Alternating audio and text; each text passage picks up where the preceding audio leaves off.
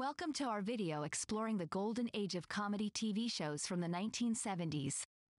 Join us as we take a hilarious trip down memory lane and revisit some of the most iconic and influential sitcoms that shaped the landscape of television. From witty dialogue to memorable characters, we'll delve into why these shows continue to resonate with audiences even after all these years. MASH, 1972. MASH, also known as MASH, was a groundbreaking comedy TV show set during the Korean War. It followed the lives of the staff at the fictional Mobile Army Surgical Hospital, MASH, unit as they dealt with the harsh realities of war while injecting humor into their everyday lives. The show combined comedy and drama to provide a poignant commentary on war and its impact on those involved. MASH became immensely popular due to its compelling characters, sharp writing, and captivating performances. Saturday Night Live, 1975. Saturday Night Live revolutionized sketch comedy when it burst onto television screens in 1975. Created by Lorne Michaels, this late-night variety show featured a talented ensemble cast that included comedic legends such as Chevy Chase, John Belushi, Gilda Radner, Dan Aykroyd, and countless others over the years. Each episode featured live sketches poking fun at current events and popular culture trends while delivering hilarious performances that often pushed boundaries. SNL became known for iconic characters like the Blues Brothers and recurring sketches like Weekend Update. The Muppet Show, 1976. Created by Jim Henson, The Muppet Show brought puppetry to mainstream television in an entirely new way. Blending humor with music and celebrity guest appearances, this variety show showcased beloved characters such as Kermit the Frog, Miss Piggy, Fozzie Bear, Gonzo the Great, and more. Each episode followed a vaudeville-style format featuring comical skits paired with musical numbers from both guest stars and regular characters alike. All in the Family, 1971. All in the Family was a sitcom that broke numerous barriers during its run from 1971 to 1979.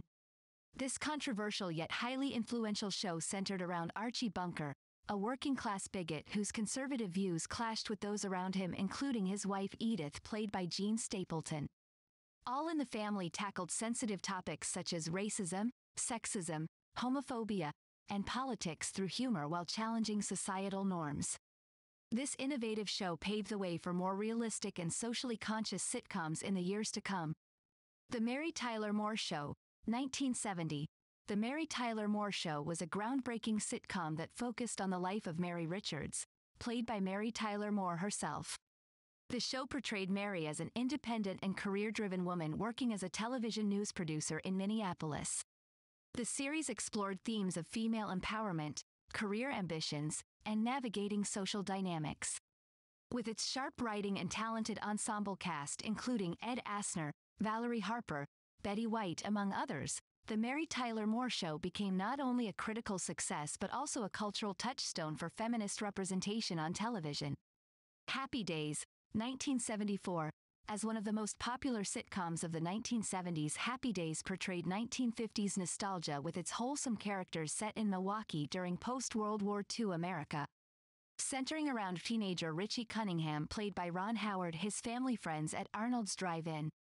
Happy Days captured the innocence of youth with memorable characters like Arthur Fonzarelli, played by Henry Winkler, who became an iconic symbol of coolness, sticking around well after his intended minor role. With its feel-good nature and relatable coming-of-age storylines, it reached widespread popularity among viewers. Taxi, 1978. Taxi was a character-driven sitcom that followed a group of New York City taxi drivers working for the Sunshine Cab Company.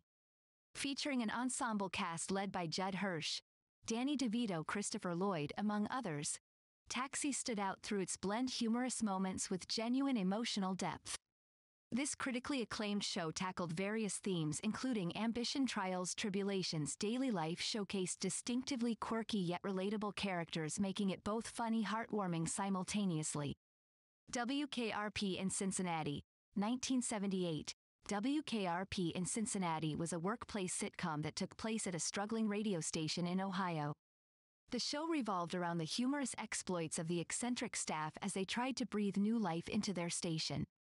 With an eclectic cast consisting of characters like DJ Johnny Fever, played by Howard Hessman, and program director Andy Travis, played by Gary Sandy. The series utilized witty writing and offbeat humor to explore both the triumphs and setbacks that come with running a radio station.